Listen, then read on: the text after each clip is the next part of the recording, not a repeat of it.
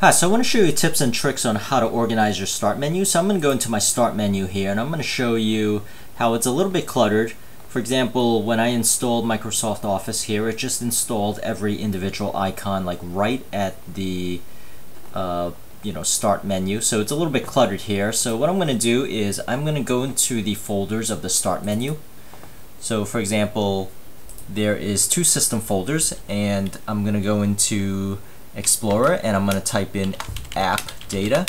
So where this is going to go with %AppData% is the system folder for my personal start menu.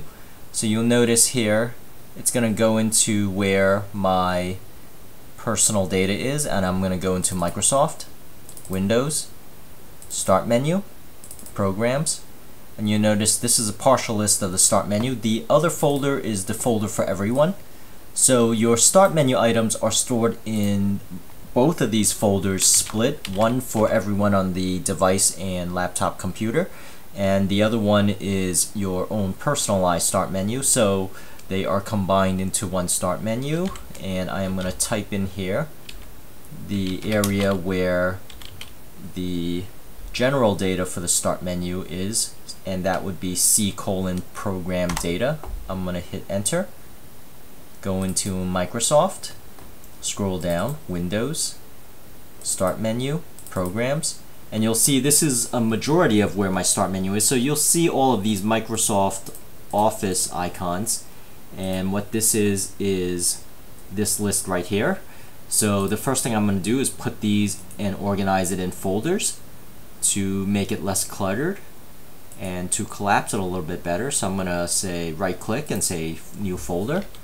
And I'm going to say Microsoft Office 2010, and I'm going to click yes for creating a folder, and it's that folder here, and I'm going to drag these individual icons in there to organize it a little bit better. And you'll notice right away it's a little bit more organized, and let's check it out on the list here, and you'll notice it collapsed right away, and you'll notice here it is all in this one folder that I could expand and contract, and I might want to further do this for other files. So for example, some of my programming utilities, I might want to again organize it, once again creating a folder called programming, and you'll notice now I've further collapsed a lot of these items. Now there is these other areas such as recently added and most used. So the way you change that, if you don't want that displayed, is on your taskbar, right click, go to settings, and notice under settings there is a start icon here. I'm going to click start, and I'm going to say, don't show the most used. So right here, recently added and most used. So I am going to get rid of both the recently added and the most used. And you'll notice if I go back, now it's a little bit cleaner. I don't have to scroll all the way. Now if I want to do some further cleanup, I can.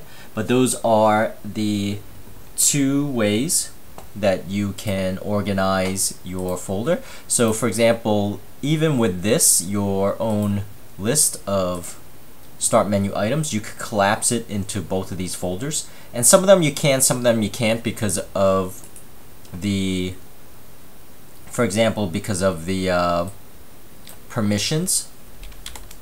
So I'm going to create a utilities folder here, and I am going to try to put all of this into utilities, and this also, and you'll notice there are items here that I might also want. So I'm going to cut this and put it here. So you could switch back and forth if it allows you to do it.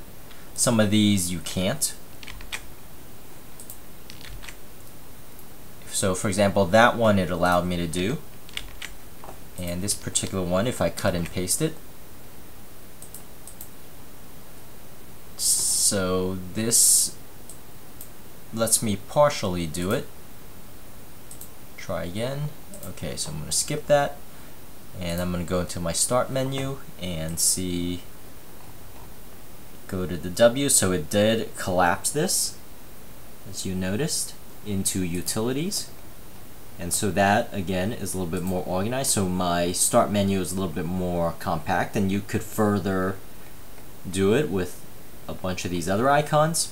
But that's really it. That is the typical way you can organize your start menu here.